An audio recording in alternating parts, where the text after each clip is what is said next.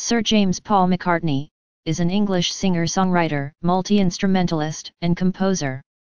With John Lennon, George Harrison, and Ringo Starr, he gained worldwide fame with the rock band The Beatles, largely considered the most popular and influential group in the history of pop music.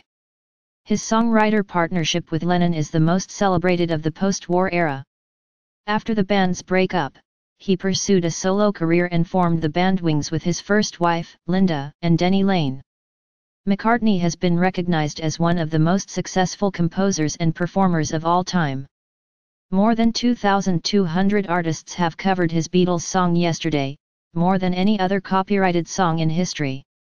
Wings' 1977 release Mull of Kintyre is one of the all-time best-selling singles in the UK.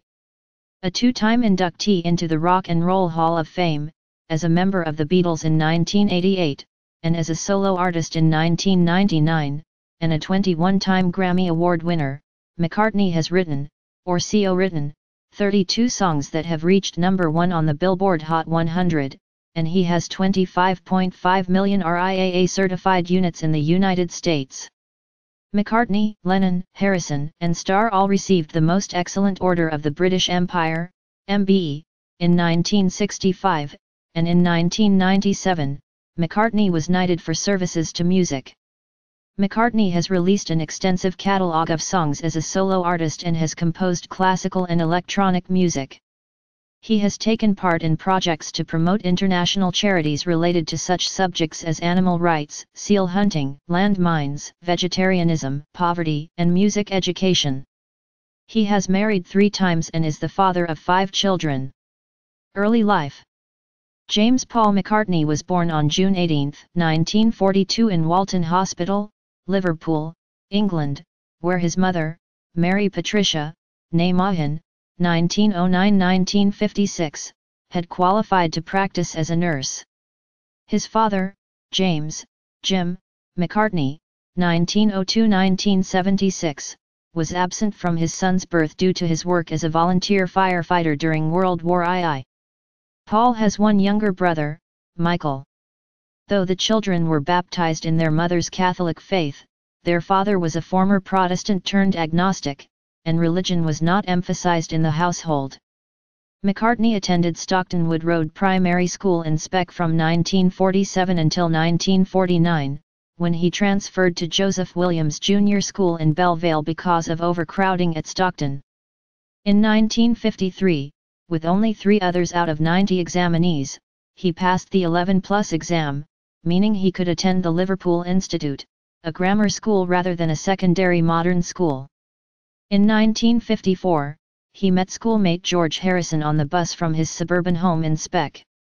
The two quickly became friends. McCartney later admitted, "I tended to talk down to him because he was a year younger." McCartney's mother Mary was a midwife and the family's primary wage earner. Her earnings enabled them to move into 20 Forthland Road in Allerton, where they lived until 1964. She rode a bicycle to her patients.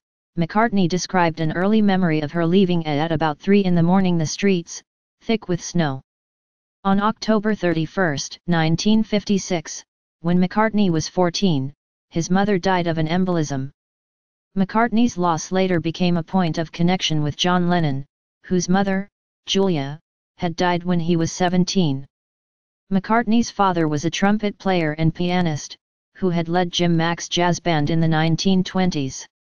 He kept an upright piano in the front room, encouraged his sons to be musical and advised Paul to take piano lessons, but Paul preferred to learn by ear. He gave Paul a nickel-plated trumpet for his 14th birthday, but when rock and roll became popular on Radio Luxembourg, McCartney traded it for a £15 from Miss Zenith, Model 17, acoustic guitar, since he wanted to be able to sing while playing. He found it difficult to play guitar right-handed, but after noticing a poster advertising a Slim Whitman concert and realizing that Whitman played left-handed, he reversed the order of the strings. McCartney wrote his first song, "I Lost My Little Girl," on the Zenith, and composed another early tune that would become "When I'm 64" on the piano. American rhythm and blues influenced him, and Little Richard was his schoolboy idol. Long Tall Sally was the first song McCartney performed in public, at a Butlins Holiday Camp Talent Competition. Career 1957–60, The Quarrymen. At the age of 15, McCartney met Lennon and his band, The Quarrymen, at the St. Peter's Church Hall Fete in Woolton on July 6, 1957. The Quarrymen played a mix of rock and roll and skiffle, a type of popular music with jazz, blues, and folk influences. The band invited McCartney to join soon afterwards as a rhythm guitarist, and he formed a close working relationship with Lennon. Harrison joined in 1958 as lead guitarist, followed by Lennon's art school friend Stuart Sutcliffe on bass, in 1960. By May 1960 the band had tried several names, including Beatles, Johnny and the Moondogs and the Silver Beatles. They adopted the name The Beatles in August 1960 and recruited drummer Pete Best shortly before a 5-engagement residency in Hamburg. 1960–70, The Beatles. Informally represented by Alan Williams, the Beatles' first booking was for a residency in Hamburg, starting in 1960. In 1961, Sutcliffe left the band and McCartney reluctantly became their bass player. They recorded professionally for the first time while in Hamburg, credited as the Beat Brothers, as the backing band for English singer Tony Sheridan on the single My Bonnie. This brought them to the attention of Brian Epstein, a key figure in their subsequent development and success. He became their manager in January 1962. Ringo Starr replaced Best in August, and the band had their first hit, Love Me Do, in October, becoming popular in the UK in 1963, and in the US a year later. Their fans' hysteria became known as Beatlemania, and the press sometimes referred to McCartney as the cute Beatle. In August 1965, the Beatles released the McCartney composition Yesterday, featuring a string quartet. Included on the Help! LP, the song was the group's first recorded use of classical music elements and their first recording that involved only a single band member. Yesterday became the most covered song in popular music history. Later that year, during recording sessions for the album Rubber Soul, McCartney began to supplant Lennon as the dominant musical force in the band. Musicologist Ian MacDonald wrote, from 1965. McCartney would be in the ascendant not only as a songwriter, but also as instrumentalist, arranger, producer, and de facto musical director of the Beatles. Critics described Rubber Soul as a significant advance in the refinement and profundity of the band's music and lyrics. Considered a high point in the Beatles' catalogue, both Lennon and McCartney said they had written the music for the song In My Life. McCartney said of the album, "We'd had our cute period, and now it was time to expand." Recording engineer Norman Smith stated that the Rubber Soul sessions exposed indications of increasing contention within the band. The clash between John and Paul was becoming obvious. And as far as Paul was concerned, George Harrison could do no right. Paul was absolutely finicky. In 1966, the Beatles released the album Revolver. Featuring sophisticated lyrics, studio experimentation, and an expanded repertoire of musical genres ranging from innovative string arrangements to psychedelic rock, the album marked an artistic leap for the Beatles. The first of 3 consecutive McCartney A-sides, the single Paperback Writer preceded the LP's release. The Beatles produced a short promotional film for the song, and another for its B-side, Rain. The films, described by Harrison as the forerunner of videos, aired on The Ed Sullivan Show and Top of the Pops in June 1966. Revolver also included McCartney's Eleanor Rigby, which featured a string octet. According to Gould, the song is a neoclassical tour de force, a true hybrid, conforming to no recognizable style or genre of song. Except for some backing vocals, the song included only McCartney's lead vocal and the strings arranged by producer George Martin. The band gave their final commercial concert at the end of their 1966 US tour. Later that year, McCartney completed his first musical project apart from the group, a film score for the UK production The Family Way. The score was a collaboration with Martin, who used 2 McCartney themes to write 13 variations. The soundtrack failed to chart, but it won McCartney an Ivor Novello Award for Best Instrumental Theme. Upon the end of the Beatles' performing career, McCartney sensed unease in the band and wanted them to maintain creative productivity. He pressed them to start a new project, which became Sgt. Pepper's Lonely Hearts Club Band, widely regarded as rock's first concept album.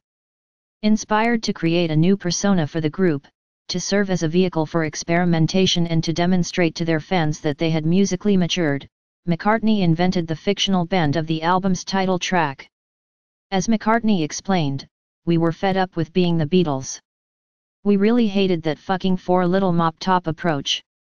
We were not boys, we were men, and we thought of ourselves as artists rather than just performers." Starting in November 1966, the band adopted an experimental attitude during recording sessions for the album. According to engineer Jeff Emmerich, the Beatles were looking to go out on a limb, both musically and sonically. "We were utilizing a lot of tape vari speeding and other manipulation techniques, limiters and effects like flanging and ADT. Their recording of A Day in the Life required a 40-piece orchestra, which Martin and McCartney took turns conducting. The sessions produced the double A-side single Strawberry Fields Forever Penny Lane in February 1967, and the LP followed in June. McCartney's She's Leaving Home was an orchestral pop song. MacDonald described the track as among the finest work on Sgt. Pepper, imperishable popular art of its time. Based on an ink drawing by McCartney, the LP's cover included a collage designed by pop artists Peter Blake and Jan Hayworth, featuring the Beatles in costume as the Sgt. Pepper's Lonely Hearts Club Band, standing with a host of celebrities. The heavy mustaches worn by the Beatles reflected the growing influence of hippie-style trends on the band, while their clothing spoofed the vogue in Britain for military fashions, wrote Gould. Scholar David Scott Caston described Sgt. Pepper as the most important and influential rock and roll album ever recorded. Epstein's death in August 1967 created a void, which left the Beatles perplexed and concerned about their future. McCartney, stepping in to fill that void, gradually became the de facto leader and business manager of the group Lennon had once led. His first creative suggestion after this change of leadership was to propose that the band move forward on their plans to produce a film for television, which was to become Magical Mystery Tour. The project was an administrative nightmare throughout, according to Beatles historian Mark Luizone. McCartney largely directed the film, which brought the group their first unfavorable critical response. However, the film's soundtrack was more successful. It was released in the UK as a 6-track double extended play disc, EP, and as an identically titled LP in the US, filled out with 5 songs from the band's recent singles. The only Capitol compilation later included in the group's official canon of studio albums, the Magical Mystery Tour LP achieved $8 million in sales within 3 weeks of its release, higher initial sales than any other Capitol LP up to that point. In January 1968, EMI filmed the Beatles for a promotional trailer intended to advertise the animated film Yellow Submarine, loosely based on the imaginary world evoked by McCartney's 1966 composition. Though critics admired the film for its visual style, humor, and music, the soundtrack album issued 7 months later received a less enthusiastic response. By late 1968, relations within the band were deteriorating. The tension grew during the recording of their self-titled double album, also known as the White Album. Matters worsened the following year during the Let It Be sessions, when a camera crew filmed McCartney lecturing the group, "We've been very negative since Mr. Epstein passed away, we were always fighting his discipline a bit, but it's silly to fight that discipline if it's our own." In March 1969, McCartney married Linda Eastman, and in August, the couple had their first child, Mary, named after his late mother. For Abbey Road, the band's last recorded album, Martin suggested a continuously moving piece of music, urging the group to think symphonically. McCartney agreed, but Lennon did not. They eventually compromised, agreeing to McCartney's suggestion, an LP featuring individual songs on side 1, and a long medley on side 2. In October 1969, a rumor surfaced that McCartney had died in a car crash in 1966 and been replaced by a look-alike, but this was quickly refuted when a November Life magazine cover featured him and his family, accompanied by the caption "Paul is still with us." On April 10, 1970, in the midst of business disagreements with his bandmates, McCartney announced his departure from the group. He filed suit for the band's formal dissolution on December 31, 1970. More legal disputes followed as McCartney's attorneys, his in-laws John and Lee Eastman, fought Lennon's, Harrison's, and Starr's business manager, Alan Klein, over royalties and creative control. An English court legally dissolved the Beatles on January 9, 1975, though sporadic lawsuits against their record company EMI, Klein, and each other persisted until 1989. They are widely regarded as one of the most popular and influential acts in the history of rock music. Prior to, and for a while after leaving the group, McCartney suffered from a deep depression as a result of the band's breakup. He spent days in bed and drank excessively. "I nearly had a breakdown," he said. "I was going crazy." Biographer Howard Soanes writes that McCartney sank into whiskey-soaked oblivion, and only Linda knew how to save him. She helped him pull out of that emotional crisis by praising his work as a songwriter and convincing him to continue writing and recording. In her honor, he later wrote "Maybe I'm amazed," explaining that with the Beatles breaking up, "that was my feeling, maybe I'm amazed at what's going on. Maybe I'm a man and maybe you're the only woman who could ever help me, baby, won't you help me understand? Maybe I'm amazed at the way you pulled me out of time, hung me on the line, maybe I'm amazed at the way I really need you." He added that every love song I write is for Linda. 1970-81, Wings.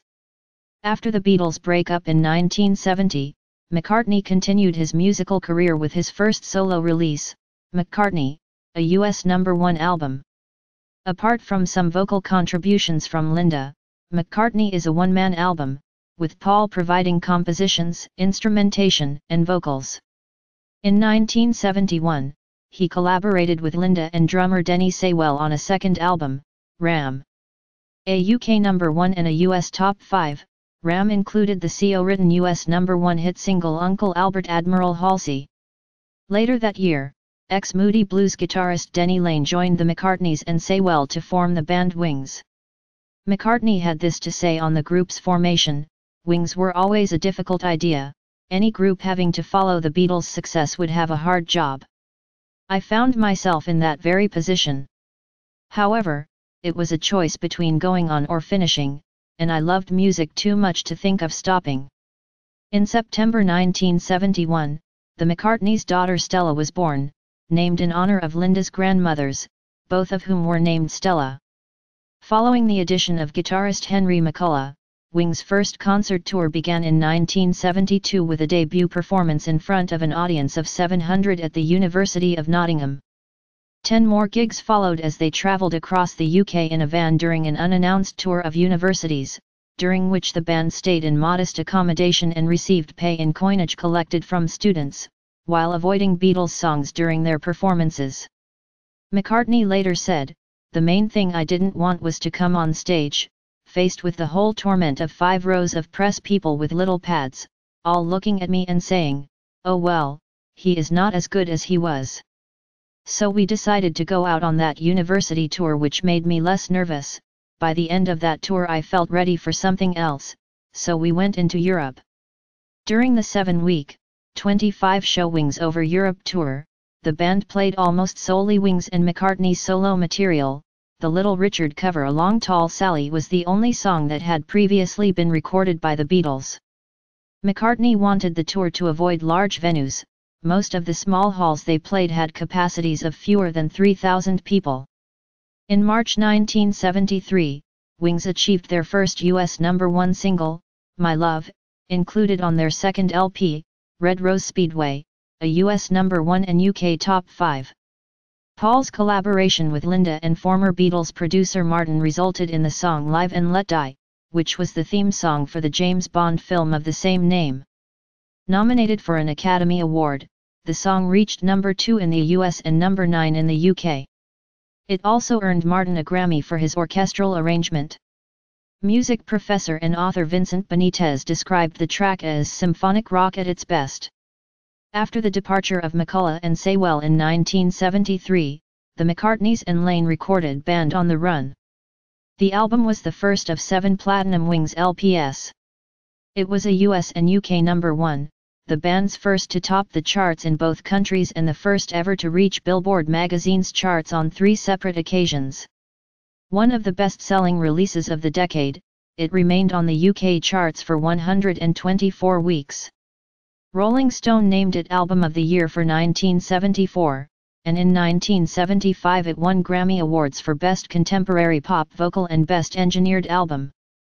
In 1974, Wings achieved a second US number 1 single with the title track. The album also included the top 10 hits Jet and Helen Wheels, and earned the 413th spot on Rolling Stone's list of the 500 greatest albums of all time. Wings followed Band on the Run with the chart-topping albums Venus and Mars, 1975, and Wings at the Speed of Sound, 1976. In 1975, they began the 14-month Wings Over the World Tour, which included stops in the UK, Australia, Europe, and the US. The tour marked the first time McCartney performed Beatles songs live with Wings, with 5 in the 2-hour set list: I've Just Seen a Face, Yesterday, Blackbird, Lady Madonna and The Long and Winding Road. Following the second European leg of the tour and extensive rehearsals in London, the group undertook an ambitious US arena tour that yielded the US number 1 live triple LP Wings Over America. In September 1977, the McCartneys had a third child, a son they named James. In November, the Wings song Mull of Kintyre, co-written with Laine, was quickly becoming one of the best-selling singles in UK chart history. The most successful single of McCartney's solo career, it achieved double the sales of the previous record holder, She Loves You, and went on to sell 2.5 million copies and hold the UK sales record until the 1984 charity single, Do They Know It's Christmas? London Town, 1978, spawned a US number 1 single, With a Little Luck, and was Wings' best-selling LP since Band on the Run, making the top 5 in both the US and the UK. Critical reception was unfavourable, and McCartney expressed disappointment with the album. Back to the Egg, 1979, featured McCartney's collaboration with a rock supergroup dubbed the Rockestra. Credited to Wings, the band included Pete Townsend, David Gilmour, Gary Brooker, John Paul Jones and John Bonham. Though certified platinum, critics panned the album. Wings completed their final concert tour in 1979, with 20 shows in the UK that included the live debut of the Beatles songs Got to Get You Into My Life, The Fool on the Hill and Let It Be. In 1980, McCartney released his second solo LP, the self-produced McCartneyeth, which peaked at number 1 in the UK and number 3 in the US. As with his first album, he composed and performed it alone. The album contained the song Coming Up, the live version of which, recorded in Glasgow, Scotland, in 1979 by Wings, became the group's last number 1 hit. By 1981, McCartney felt he had accomplished all he could creatively with Wings and decided he needed a change. The group disbanded in April 1981 following disagreements over royalties and salaries. 1982–90. In 1982 McCartney collaborated with Stevie Wonder on the Martin-produced number 1 hit Ebony and Ivory, included on McCartney's Tug of War LP, and with Michael Jackson on The Girl Is Mine from Thriller. Ebony and Ivory was McCartney's record 28th single to hit number 1 on the Billboard 100. The following year, he and Jackson worked on Say Say Say, McCartney's most recent US number 1. McCartney earned his latest UK number 1 with the title track of his LP release that year, Pipes of Peace. In 1984, McCartney starred in the musical Give My Regards to Broad Street, a feature film he also wrote and produced which included Starr in an acting role. Disparaged by critics, Variety described the film as characterless, bloodless, and pointless. Roger Ebert awarded it a single star and wrote, "You can safely skip the movie and proceed directly to the soundtrack." The album fared much better, reaching number 1 in the UK and producing the US top 10 hit single No More Lonely Nights, featuring David Gilmour on lead guitar. In 1985, Warner Brothers commissioned McCartney to write a song for the comedic feature film Spies Like Us. He composed and recorded the track in 4 days, with Phil Ramone co producing. McCartney participated in Live Aid, performing Let It Be, but technical difficulties rendered his vocals and piano barely audible for the first 2 verses, punctuated by squeals of feedback.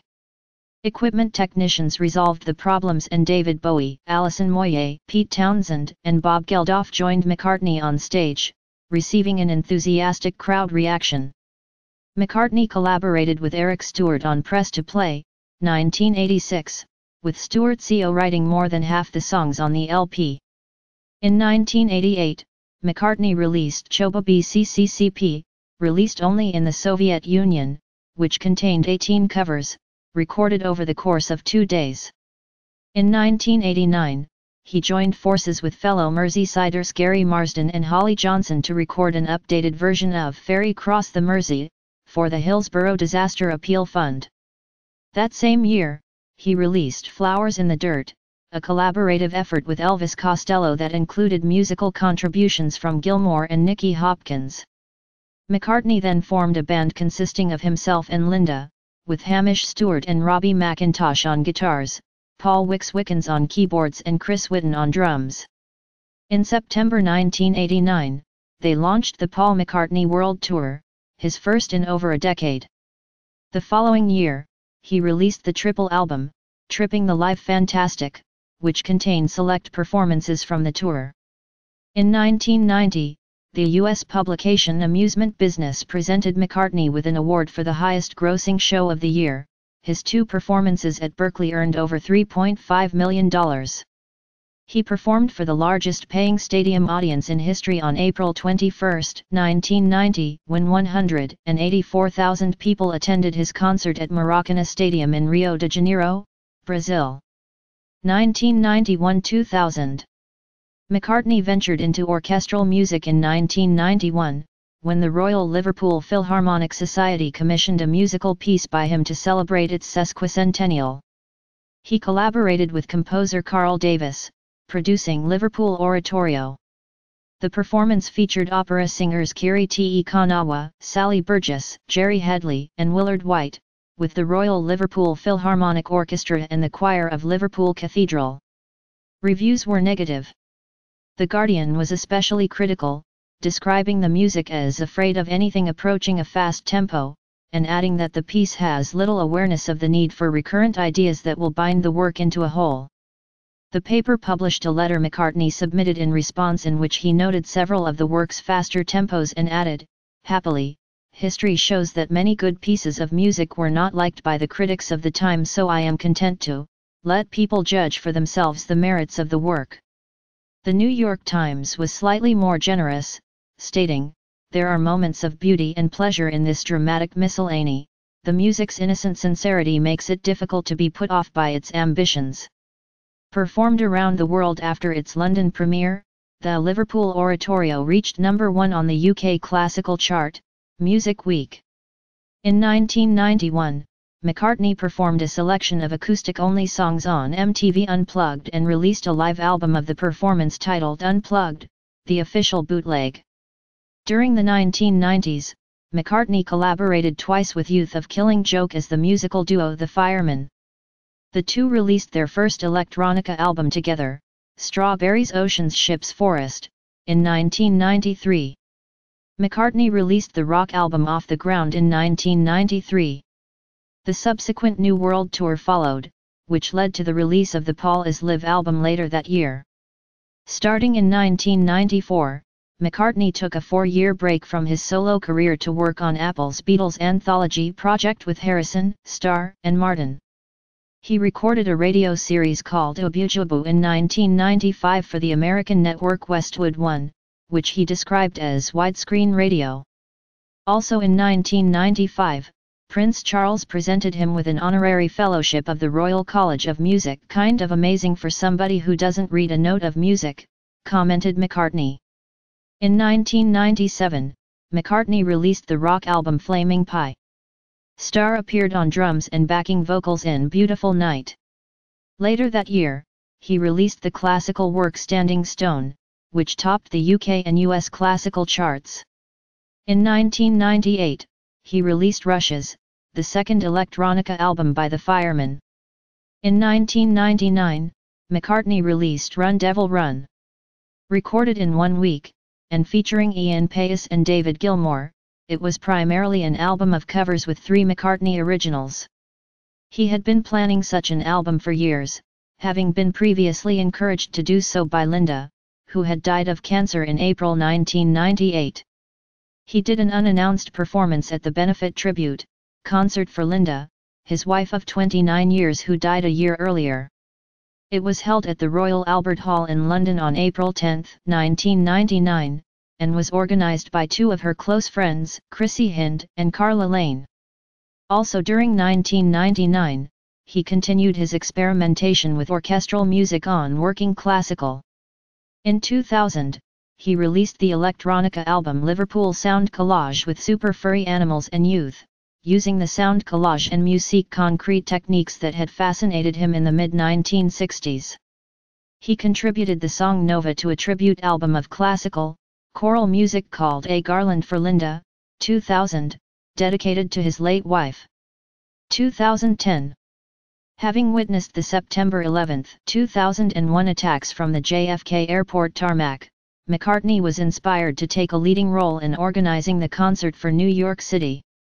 His studio album release in November that year, Driving Rain, included the song Freedom, written in response to the attacks. The following year, McCartney went out on tour with a band that included guitarists Rusty Anderson and Brian Ray, accompanied by Paul Wickens on keyboards and Abe Laboriel, Jr. on drums. They began the Driving World Tour in April 2002, which included stops in the US, Mexico and Japan. The tour resulted in the double live album Back in the US, released internationally in 2003 as Back in the World. The tour earned a reported $126.2 million, an average of over $2 million per night, and Billboard named it the top tour of the year. The team continued to play together and McCartney played live with Brian Ray, Rusty Anderson, Abe Laboriel Jr. and Wickens longer than he played live with the Beatles. In July 2002, McCartney married Heather Mills. In November, on the first anniversary of George Harrison's death, McCartney performed at the concert for George. He participated in the National Football League's Super Bowl, performing Freedom during the pre-game show for Super Bowl 36 in 2002 and headlining the halftime show at Super Bowl 39 in 2005. The English College of Arms honored McCartney in 2002 by granting him a coat of arms. His crest, featuring a liver bird holding an acoustic guitar in its claw, reflects his background in Liverpool and his musical career. The shield includes 4 curved emblems which resemble Beatles' backs. The arms motto is Ecce Cor Meum, Latin for Behold My Heart. In 2003, the McCartneys had a child, Beatrice Millie. In July 2005, he performed at the Live8 event in Hyde Park, London, opening the show with Sgt. Pepper's Lonely Hearts Club Band, with U2, and closing it with Drive My Car, with George Michael, Helter Skelter, and The Long and Winding Road. In September, he released the rock album Chaos and Creation in the Backyard, for which he provided most of the instrumentation. In 2006, McCartney released the classical work Ecce Cor Meum. The rock album Memory Almost Full followed in 2007. In 2008, he released his third Firemen album, Electric Arguments. Also in 2008, he performed at a concert in Liverpool to celebrate the city's year as European Capital of Culture. In 2009, after a 4-year break, he returned to touring and has since performed over 80 shows. More than 45 years after the Beatles first appeared on American television during The Ed Sullivan Show, he returned to the same New York theater to perform on Late Show with David Letterman. On September 9, 2009, EMI reissued the Beatles catalog following a 4-year digital remastering effort, releasing a music video game called The Beatles, Rock Band the same day. McCartney's enduring fame has made him a popular choice to open new venues. In 2009, he played 3 sold-out concerts at the newly built Citi Field, a venue constructed to replace Shea Stadium in Queens, New York. These performances yielded the double live album Good Evening New York City later that year. In 2010, McCartney opened the Consol Energy Center in Pittsburgh, Pennsylvania.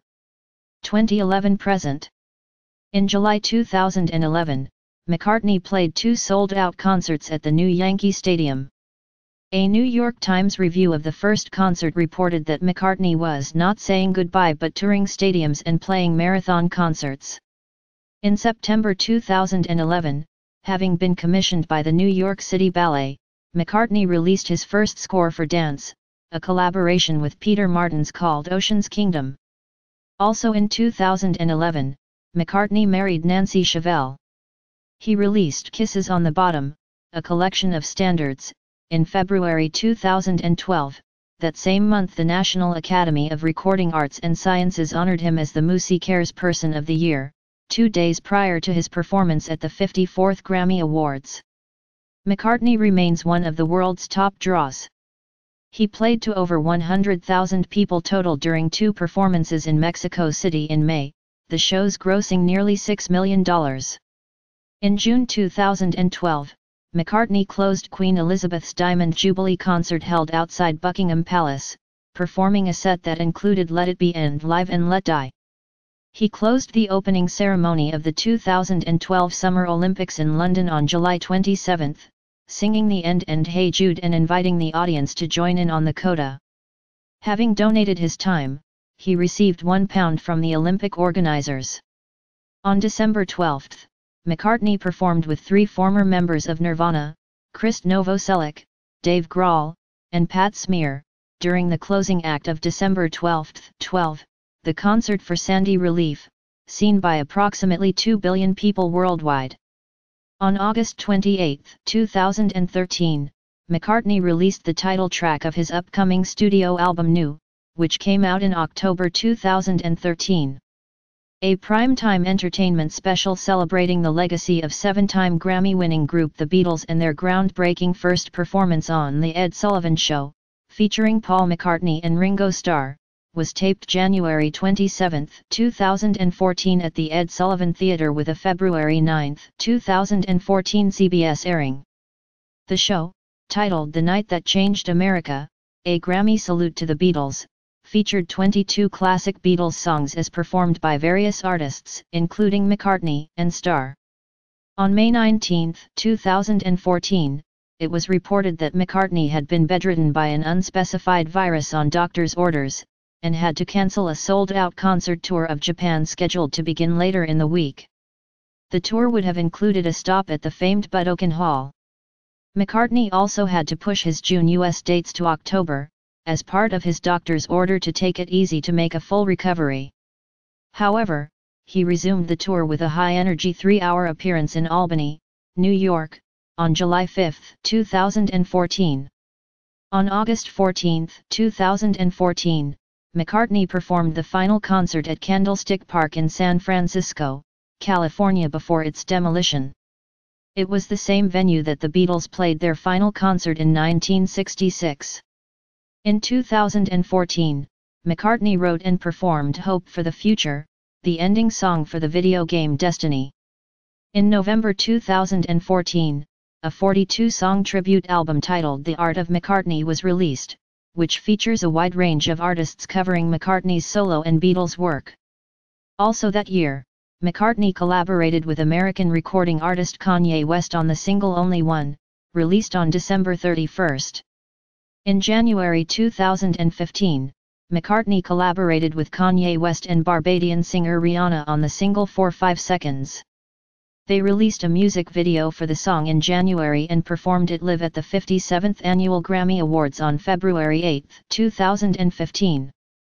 McCartney is a featured guest on West's 2015 single All Day, which also features Theophilus London and Alan Kingdom. On February 15, 2015, McCartney appeared and performed with Paul Simon for the Saturday Night Live 40th Anniversary Special. McCartney and Simon performed the first verse of I've Just Seen a Face on acoustic guitars, and McCartney later performed Maybe I'm Amazed. McCartney shared lead vocals on the Alice Cooper-led Hollywood Vampires supergroup's cover of his song Come and Get It, which appears on their debut album, released September 11, 2015. On June 10, 2016, McCartney released the career-spanning collection Pure McCartney. The set includes songs from throughout McCartney's solo career and his work with Wings and the Firemen, and is available in 3 different formats: 2 CD, 4 CD, 4 LP, and digital. The 4 CD version includes 67 tracks, the majority of which were top 40 hits. McCartney will appear in the film Pirates of the Caribbean, Dead Men Tell No Tales, scheduled to be released in 2017.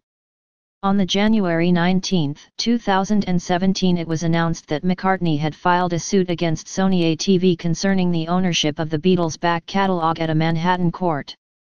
Musicianship. Largely a self-taught musician, McCartney's approach was described by musicologist Ian MacDonald as by nature drawn to music's formal aspects yet wholly untutored. He produced technically finished work almost entirely by instinct, his harmonic judgment based mainly on perfect pitch and an acute pair of ears. A natural melodist, a creator of tunes capable of existing apart from their harmony. McCartney commented, "I prefer to think of my approach to music as, rather like the primitive cave artists, who drew without training." Bass guitar. McCartney's skill as a bass player has been acknowledged by other bassists, including Sting, Dr. Dre bassist Mike Elizondo, and Colin Moulding of XTC. Best known for primarily using a plectrum or pick, McCartney occasionally plays fingerstyle. He does not use slapping or muting techniques. He was strongly influenced by Motown artists, in particular James Jamerson, who McCartney called a hero for his melodic style. He was also influenced by Brian Wilson, as he commented, because he went to very unusual places. Another favorite bassist of his is Stanley Clarke. During McCartney's early years with the Beatles, he primarily used a Hofner 5001 bass, though in 1965, he began sporadically using a Rickenbacker 4001s for recording. While typically using Vox amplifiers, by 1967 he had also begun using a Fender Bassman for amplification. During the late 1980s and early 1990s, he used a Wall 5-string, which he said made him play more thick-sounding bass lines, in contrast to the much lighter Hofner, which inspired him to play more sensitively, something he considers fundamental to his playing style. He changed back to the Hofner around 1990 for that reason. He uses Mesa Boogie bass amplifiers while performing live. MacDonald identified She's a Woman as the turning point when McCartney's bass playing began to evolve dramatically, and Beatles biographer Chris Ingham singled out Rubber Soul as the moment when McCartney's playing exhibited significant progress, particularly on the word. Bacon and Morgan agreed, calling McCartney's groove on the track a high point in pop bass playing and the first proof on a recording of his serious technical ability on the instrument. MacDonald inferred the influence of James Brown's Papa's Got a Brand New Bag and Wilson Pickett's In the Midnight Hour, American soul tracks from which McCartney absorbed elements and drew inspiration as he delivered his most spontaneous bass part to date. Bacon and Morgan described his bass line for the Beatles' song Rain as an astonishing piece of playing. McCartney thinking in terms of both rhythm and lead bass. Choosing the area of the neck, he correctly perceives will give him clarity for melody without rendering his sound too thin for groove. MacDonald considered the track the Beatles' best B-side, stating that its clangorously saturated texture resonates around McCartney's bass line, which MacDonald described as so inventive that it threatens to overwhelm the track.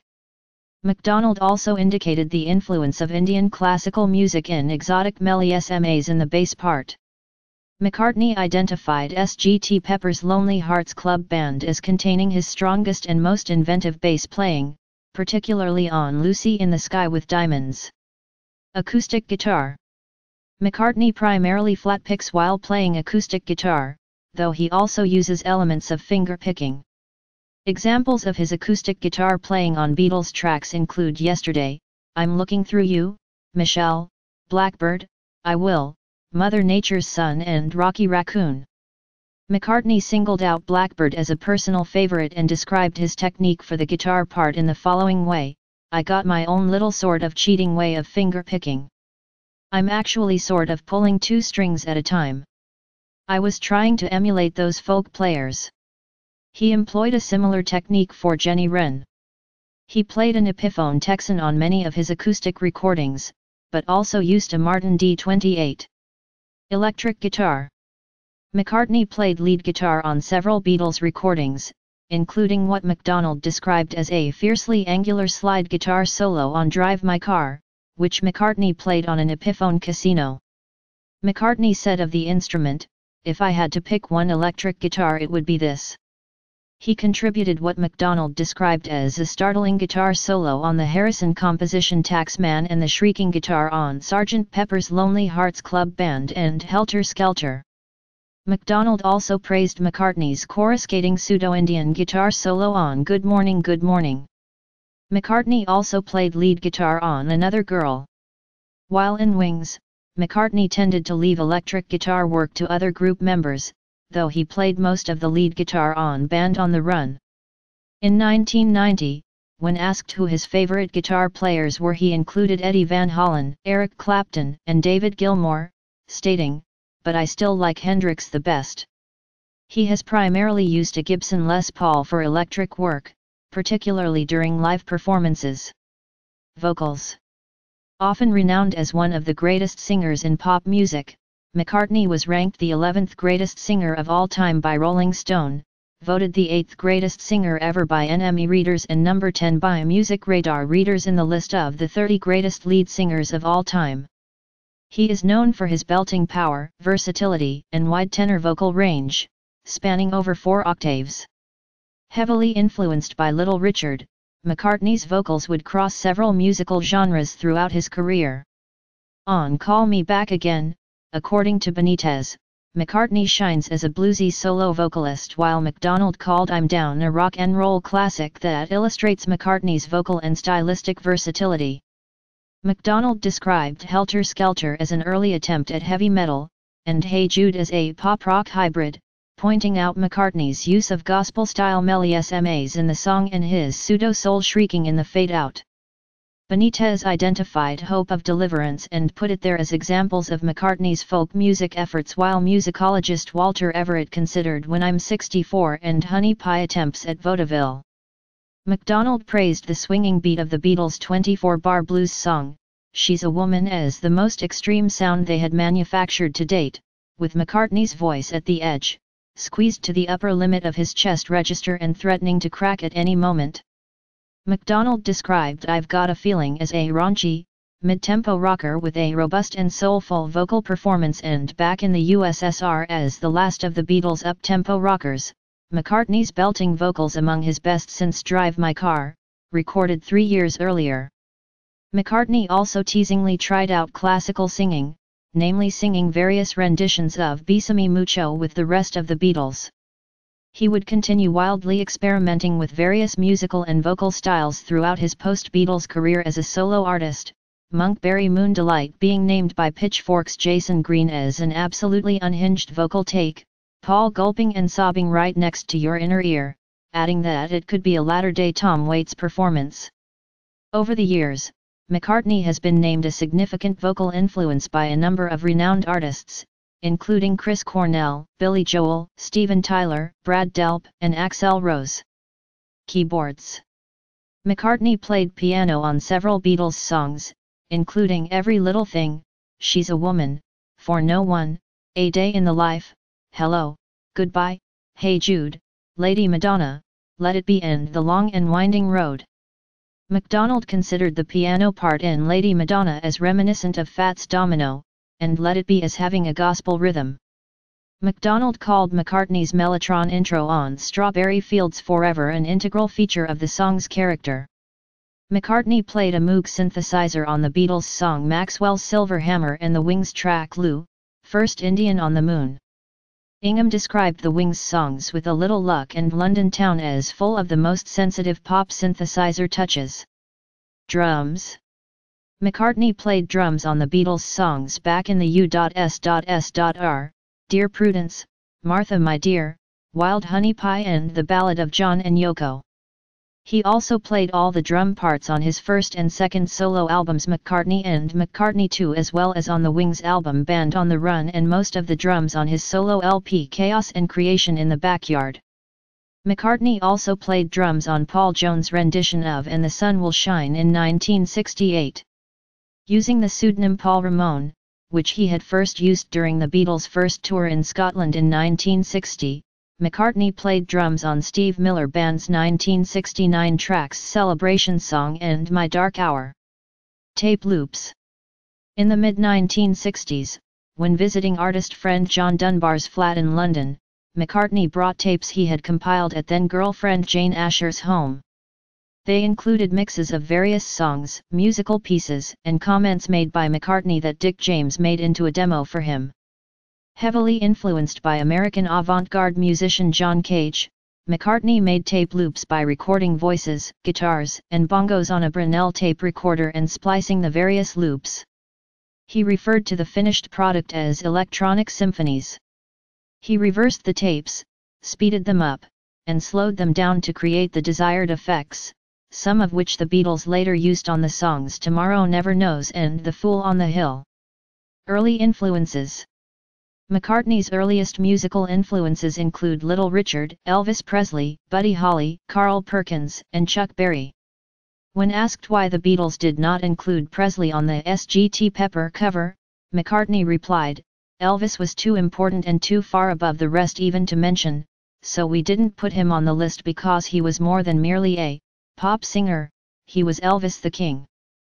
McCartney stated that for his bass line for I Saw Her Standing There, he directly quoted Berry's I'm Talking About You. McCartney called Little Richard an idol, whose falsetto vocalizations inspired McCartney's own vocal technique. McCartney said he wrote I'm Down as a vehicle for his Little Richard impersonation. In 1971, McCartney bought the publishing rights to Holly's catalog, and in 1976, on the 40th anniversary of Holly's birth, McCartney inaugurated the annual Buddy Holly Week in England. The festival has included guest performances by famous musicians, songwriter competitions, drawing contests, and special events featuring performances by the Crickets. Lifestyle. Creative outlets. While at school during the 1950s, McCartney thrived at art assignments, often earning top accolades for his visual work. However, his lack of discipline negatively affected his academic grades, preventing him from earning admission to art college. During the 1960s, he delved into the visual arts, explored experimental cinema, and regularly attended film, theatrical and classical music performances. His first contact with the London avant-garde scene was through artist John Dunbar, who introduced McCartney to art dealer Robert Fraser. At Fraser's flat he first learned about art appreciation and met Andy Warhol, Claes Oldenburg, Peter Blake, and Richard Hamilton. McCartney later purchased works by Magritte, using his painting of an apple for the Apple Records logo. McCartney became involved in the renovation and publicising of the Indica Gallery in Mason's Yard, London, which Barry Miles had co-founded and where Lennon first met Yoko Ono. Miles also co-founded International Times, an underground paper that McCartney helped to start with direct financial support and by providing interviews to attract advertiser income. Miles later wrote McCartney's official biography, Many Years From Now, 1997. McCartney became interested in painting after watching artist Willem de Kooning work in de Kooning's Long Island studio. McCartney took up painting in 1983, and he first exhibited his work in Siegen, Germany, in 1999. The 70 painting show featured portraits of Lennon, Andy Warhol, and David Bowie. Though initially reluctant to display his paintings publicly, McCartney chose the gallery because events organizer Wolfgang Suttner showed genuine interest in McCartney's art.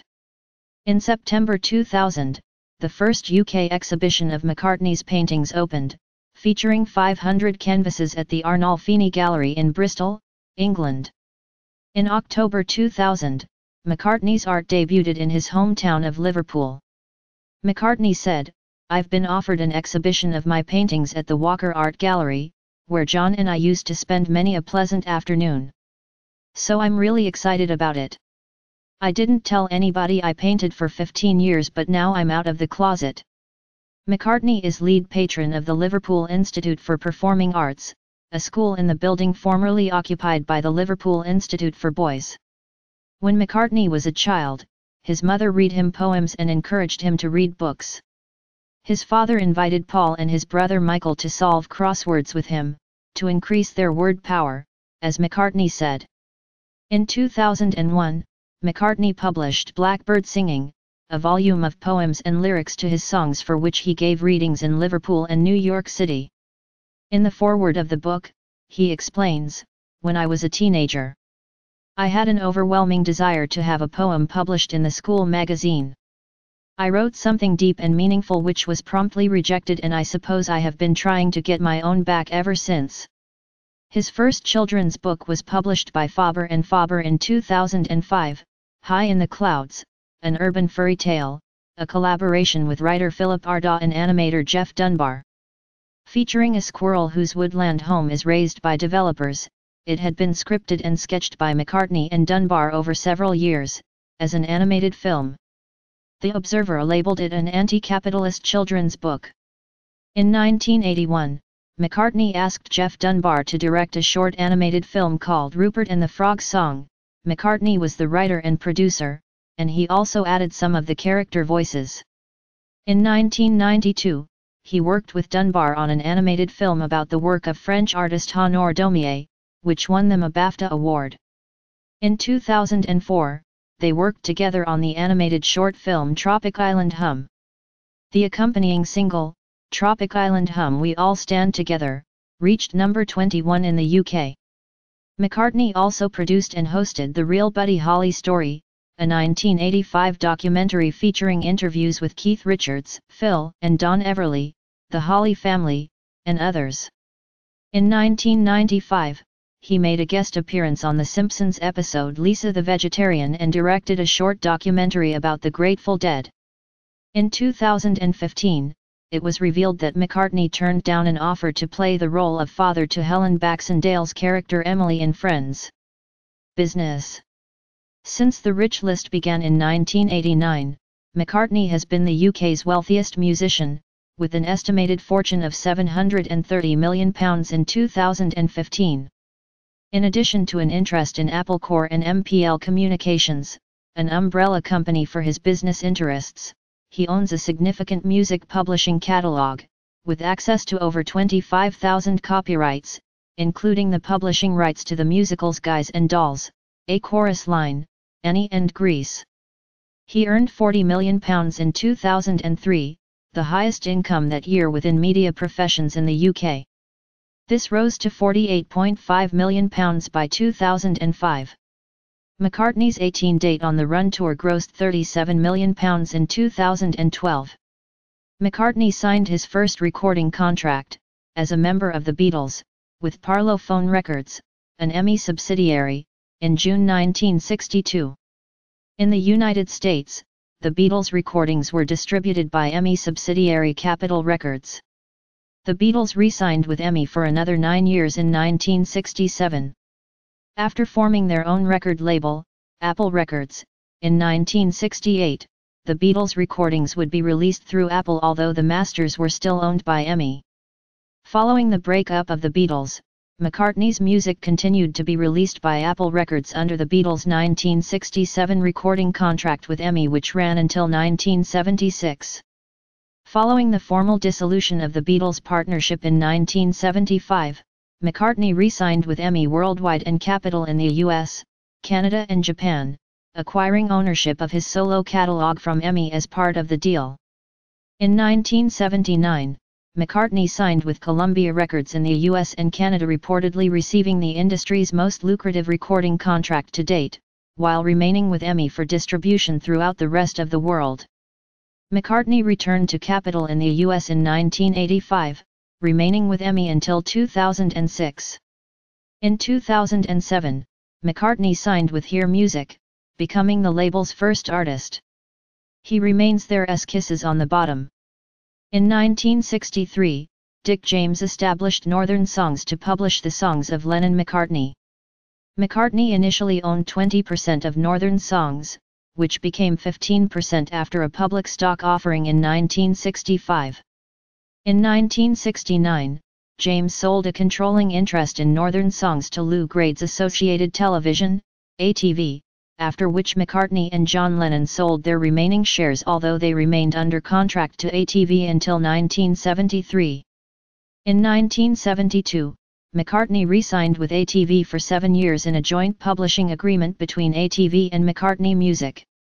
Since 1979, MPL Communications has published McCartney's songs. McCartney and Yoko Ono attempted to purchase the Northern Songs catalog in 1981, but Grade declined their offer and decided to sell ATV in its entirety to businessman Robert Holmes à Court. Michael Jackson subsequently purchased ATV in 1985.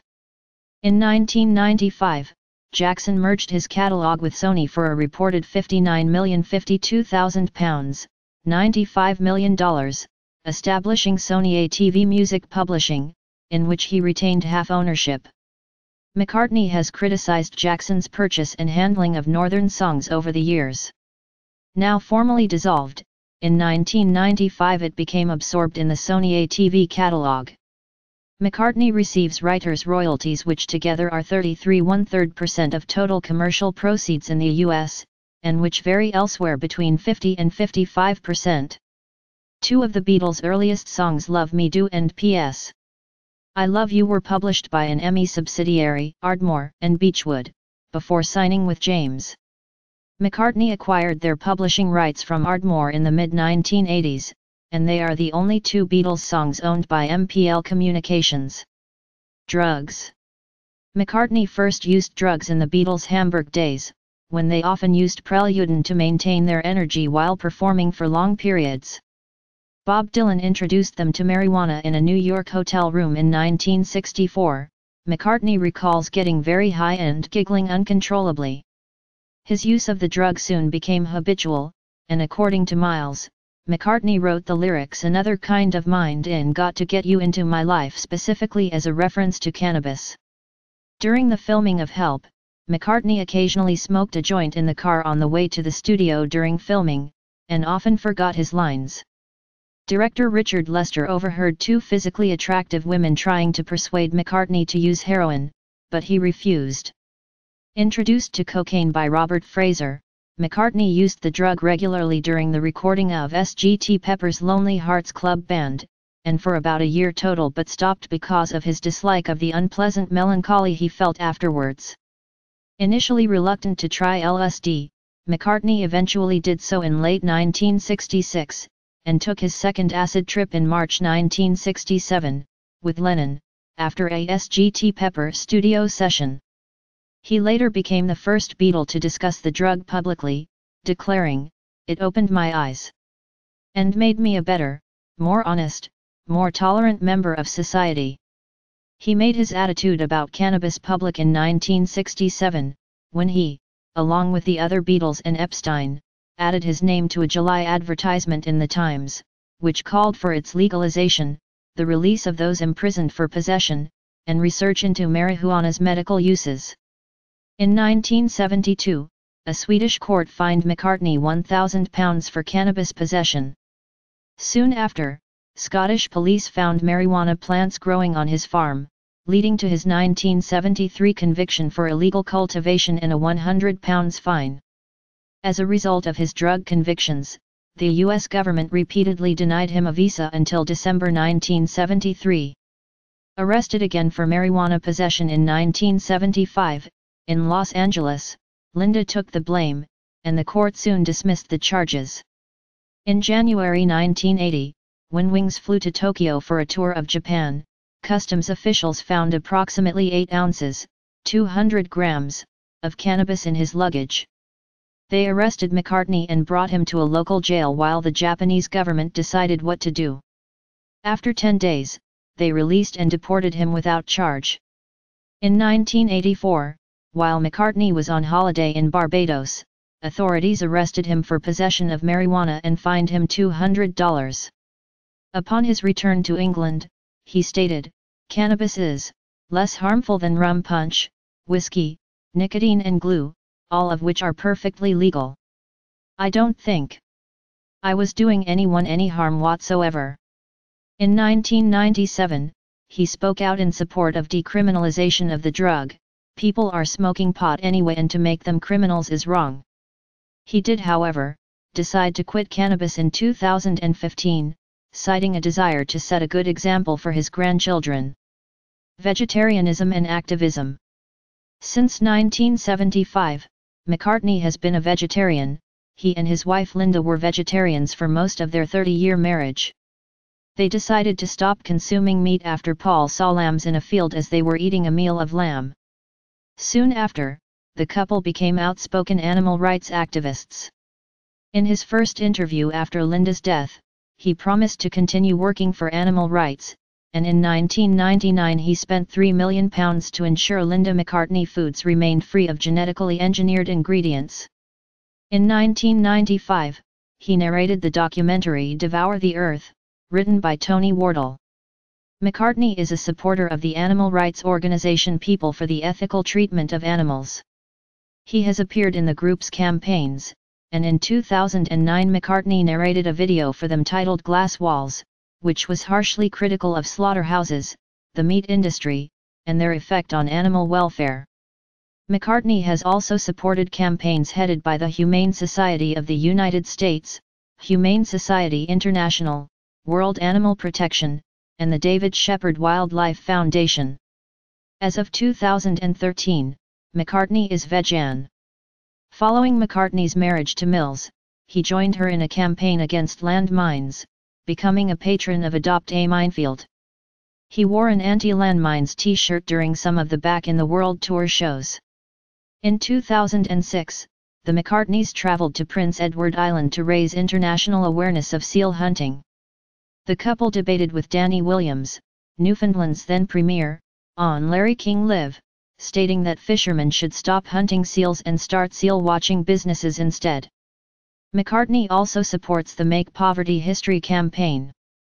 McCartney has participated in several charity recordings and performances, including the concerts for the people of Kampuchea, Ferry Aid, Band Aid, Live 8, and the recording of Ferry Cross the Mersey. In 2004, he donated a song to an album to aid the U.S. campaign for Burma, in support of Burmese Nobel Prize winner Aung San Suu Kyi. In 2008, he donated a song to aid Still Required's CD, organized as an effort to raise funds to assist with the recovery from the devastation caused in Southeast Asia by the 2004 tsunami. In 2009, McCartney wrote to Tenzin Gyatso, the 14th Dalai Lama, asking him why he was not a vegetarian. As McCartney explained, he wrote back very kindly, saying, "My doctors tell me that I must eat meat." And I wrote back again, saying, "You know, I don't think that's right. I think he's now being told that he can get his protein somewhere else. It just doesn't seem right." The Dalai Lama, on the one hand, saying, "Hey guys, don't harm sentient beings. Oh, and by the way, I'm having a steak." In 2012, McCartney joined the anti-fracking campaign Artists Against Fracking. Save the Arctic is a campaign to protect the Arctic and an international outcry and a renewed focus concern on oil development in the Arctic, attracting the support of more than 5 million people. This includes McCartney, Archbishop Desmond Tutu and 11 Nobel Peace Prize winners. In 2015, following British Prime Minister David Cameron's decision to give members of Parliament a free vote on amending the law against fox hunting, McCartney was quoted, "The people of Britain are behind this Tory government on many things, but the vast majority of us will be against them if hunting is reintroduced. It is cruel and unnecessary and will lose them support from ordinary people and animal lovers like myself." Meditation. In August 1967, McCartney met the Maharishi Mahesh Yogi at the London Hilton and later went to Bangor in North Wales to attend a weekend initiation conference, where he and the other Beatles learned the basics of transcendental meditation. He said, "The whole meditation experience was very good and I still use the mantra. I find it soothing." In 2009, McCartney and Starr headlined a benefit concert at Radio City Music Hall, raising $1 million for the David Lynch Foundation to fund instruction in transcendental meditation for at-risk youth. Football. McCartney has publicly professed support for Everton, and also shown favour for Liverpool. In 2008, he ended speculation about his allegiance when he said, "Here's the deal, my father was born in Everton, my family are officially Evertonians, so if it comes down to a derby match or an FA Cup final between the two, I would have to support Everton. But after a concert at Wembley Arena I got a bit of a friendship with Kenny Dalglish, who had been to the gig, and I thought, you know what? I am just going to support them both because it's all Liverpool." Personal relationships. Girlfriends. Roan. McCartney's first serious girlfriend in Liverpool was Roan, whom he met at the Casbah Club in 1959. According to Spitz, Roan felt that McCartney had a compulsion to control situations. He often chose clothes and makeup for her, encouraging her to grow her hair out like Brigitte Bardot's, and at least once insisting she have it restyled, to disappointing effect. When McCartney first went to Hamburg with the Beatles, he wrote to Roan regularly, and she accompanied Cynthia Lennon to Hamburg when they played there again in 1962. The couple had a 2.5-year relationship, and were due to marry until Roan's miscarriage. According to Spitz, McCartney, now free of obligation, ended the engagement. Jane Asher. McCartney first met British actress Jane Asher on April 18, 1963, when a photographer asked them to pose at a Beatles performance at the Royal Albert Hall in London. The two began a relationship, and in November of that year he took up residence with Asher at her parents' home at 57 Wimpole Street, London. They had lived there for more than 2 years before the couple moved to McCartney's own home in St. John's Wood, in March 1966. He wrote several songs while living at the Ashers, including Yesterday, and I Love Her, You Won't See Me and I'm Looking Through You, the latter three having been inspired by their romance. They had a 5-year relationship and planned to marry, but Asher broke off the engagement after she discovered he had become involved with Francie Schwartz. Wives. Linda Eastman. Linda Eastman was a music fan who once commented, "All my teen years were spent with an ear to the radio." At times, she skipped school to see artists such as Fabian, Bobby Darin, and Chuck Berry. She became a popular photographer with several rock groups, including the Jimi Hendrix Experience, the Grateful Dead, the Doors, and the Beatles, whom she first met at Shea Stadium in 1966. She commented, "It was John who interested me at the start. He was my Beatle hero. But when I met him the fascination faded fast, and I found it was Paul the first liked." The pair first properly met in 1967 at a Georgie Fame concert at the Bag O' Nails Club, during her UK assignment to photograph rock musicians in London. As Paul remembers, "The night Linda and I met, I spotted her across a crowded club, and although I would normally have been nervous chatting her up, I realized I had to.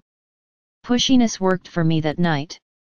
Linda said this about their meeting, "I was quite shameless really. I was with somebody else that night, and I saw Paul at the other side of the room.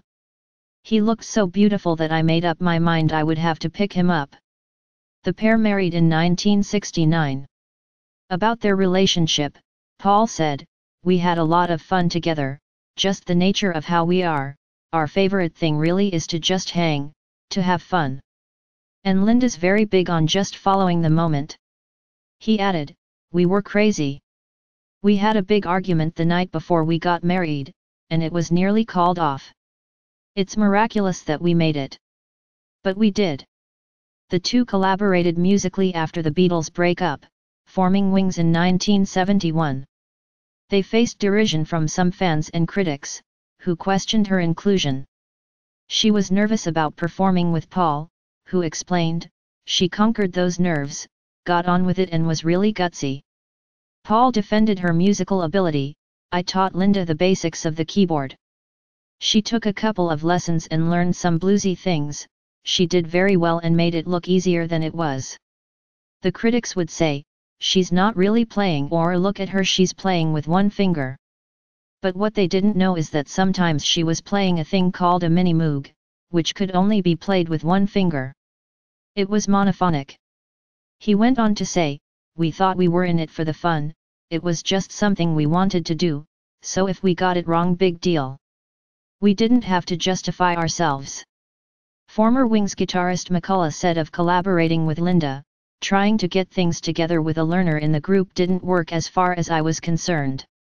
They had 4 children: Linda's daughter Heather, legally adopted by Paul, Mary, Stella, and James, and remained married until Linda's death from breast cancer at age 56 in 1998. After her death, Paul stated in the Daily Mail, "I got a counselor because I knew that I would need some help. He was great, particularly in helping me get rid of my guilt about wishing I'd been perfect all the time, a real bugger. But then I thought, hang on a minute. We're just human. That was the beautiful thing about our marriage. We were just a boyfriend and girlfriend having babies." Heather Mills. In 2002, McCartney married Heather Mills, a former model and anti-landmines campaigner. In 2003, the couple had a child, Beatrice Millie, named in honor of Mills' late mother, and one of McCartney's aunts. They separated in April 2006 and divorced acrimoniously in March 2008. In 2004, he commented on media animosity toward his partners, "The British public didn't like me giving up on Jane Asher. I married Linda, a New York divorcee with a child, and at the time they didn't like that." Nancy Chevelle. McCartney married New Yorker Nancy Chevelle in a civil ceremony at Old Marylebone Town Hall, London, on October 9, 2011. The wedding was a modest event attended by a group of about 30 relatives and friends. The couple had been together since November 2007. Chevelle is vice president of a family-owned transportation conglomerate which owns New England Motor Freight. She is a former member of the board of the New York area's Metropolitan Transportation Authority. Beatles. John Lennon. Though McCartney had a strained relationship with Lennon, they briefly became close again in early 1974, and played music together on one occasion. In later years, the two grew apart. While McCartney would often phone Lennon, he was apprehensive about the reception he would receive. During one call, Lennon told him, "You're all pizza and fairy tales." In an effort to avoid talking only about business, they often spoke of cats, babies, or baking bread. On April 24, 1976, the two were watching an episode of Saturday Night Live together at Lennon's home in the Dakota, during which Lorne Michaels made a $3,000 cash offer for the Beatles to reunite. While they seriously considered going to the SNL studio a few blocks away, they decided it was too late. This was their last time together. VH1 fictionalized this event in the 2000 television film Two of Us. McCartney's last telephone call to Lennon, days before Lennon and Ono released Double Fantasy, was friendly. He said this about the call: "It is a consoling factor for me, because I do feel it was sad that we never actually sat down and straightened our differences out. But fortunately for me, the last phone conversation I ever had with him was really great, and we didn't have any kind of blow-up." Reaction to Lennon's murder. On December 9, 1980, McCartney followed the news that Lennon had been murdered the previous night, his death creating a media frenzy around the surviving members of the band. That evening, as he was leaving an Oxford Street recording studio surrounded by reporters who asked him for his reaction, he responded, "It's a drag." The press quickly criticized him for what appeared to be a superficial response. He later explained, "When John was killed, somebody stuck a microphone at me and said, 'What do you think about it?' I said, 'It's a drag,' and meant it with every inch of melancholy I could muster." When you put that in print, it says, McCartney in London today, when asked for a comment on his dead friend, said, "It's a drag." It seemed a very flippant comment to make. He described his first exchange with Ono after the murder, and his last conversation with Lennon. "I talked to Yoko the day after he was killed, and the first thing she said was, 'John was really fond of you.' The last telephone conversation I had with him, we were still the best of mates. He was always a very warm guy, John. His bluff was all on the surface." He used to take his glasses down, those granny glasses, and say, "It's only me." They were like a wall, you know? A shield. Those are the moments I treasure. In 1983, McCartney said, "I would not have been as typically human and standoffish as I was if I knew John was going to die. I would have made more of an effort to try and get behind his mask and have a better relationship with him." He said that he went home that night, watched the news on television with his children and cried most of the evening. In 1997, he said that Lennon's death made the remaining ex-Beatles nervous that they might also be murdered. He told Mojo magazine in 2002 that Lennon was his greatest hero. In 1981, McCartney sang backup on Harrison's tribute to their ex-bandmate, All Those Years Ago, which featured Starr on drums. McCartney released Here Today in 1982, a song Everett described as a haunting tribute to McCartney's friendship with Lennon. George Harrison. Discussing his relationship with McCartney, Harrison said, "Paul would always help along when you'd done his 10 songs, then when he got round to doing one of my songs, he would help. It was silly. It was very selfish, actually. There were a lot of tracks, though, where I played bass, because what Paul would do if he'd written a song, he'd learn all the parts for Paul and then come in the studio and say, sometimes he was very difficult do this. He'd never give you the opportunity to come out with something." After Harrison's death in November 2001, McCartney said he was a lovely guy and a very brave man who had a wonderful sense of humor. He went on to say, "We grew up together and we just had so many beautiful times together, that's what I am going to remember. I'll always love him, he's my baby brother." On the first anniversary of his death, McCartney played Harrison's Something on a ukulele at the concert for George. He also performed For You Blue and All Things Must Pass, and played the piano on Eric Clapton's rendition of While My Guitar Gently Weeps. Ringo Starr. Starr once described McCartney as pleasantly insincere, though the two generally enjoy each other's company, and at least once went on holiday together in Greece. Starr recalled, "We couldn't understand a word of the songs the hotel band were playing, so on the last night Paul and I did a few rockers like What Did I Say?" There was at times discord between them as well, particularly during sessions for the White Album. As Apple's Peter Brown recalled, it was a poorly kept secret among Beatle intimates that after Ringo left the studio, Paul would often dub in the drum tracks himself. Starr would pretend not to notice. In August 1968, the two got into an argument over McCartney's critique of Starr's drum part 4 back in the U.S.S.R., which contributed to Starr temporarily leaving the band. Starr later commented on working with McCartney, "Paul is the greatest bass player in the world. But he is also very determined to get his own way." Thus musical disagreements inevitably arose from time to time. McCartney and Starr collaborated on several post-Beatles projects starting in 1973, when McCartney contributed instrumentation and backing vocals for 6 O'Clock, a song McCartney wrote for Starr's album Ringo. McCartney played a kazoo solo on another track from the album You're 16. Starr appeared, as a fictional version of himself, in McCartney's 1984 film Give My Regards to Broad Street, and played drums on most tracks of the soundtrack album, which includes re-recordings of several McCartney-penned Beatles songs. Starr played drums and sang backing vocals on Beautiful Night from McCartney's 1997 album Flaming Pie. The pair collaborated again in 1998, on Starr's Vertical Man, which featured McCartney's backing vocals on 3 songs, and instrumentation on 1. In 2009, the pair performed with a little help from My Friends at a benefit concert for the David Lynch Foundation.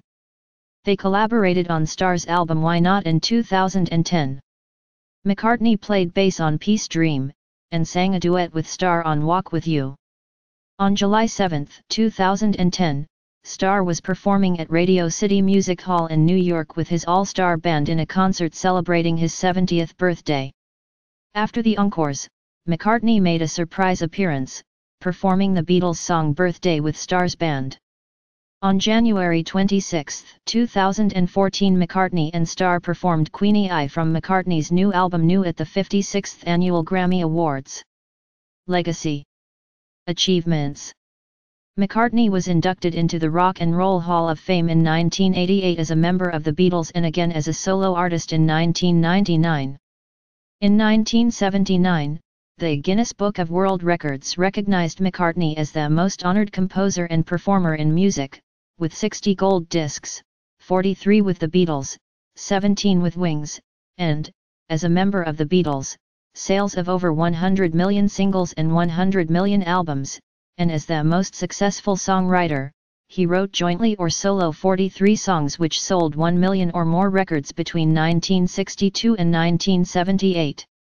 In 2009, Guinness World Records again recognized McCartney as the most successful songwriter, having written or co-written 188 charted records in the United Kingdom, of which 91 reached the top 10 and 33 made it to number 1.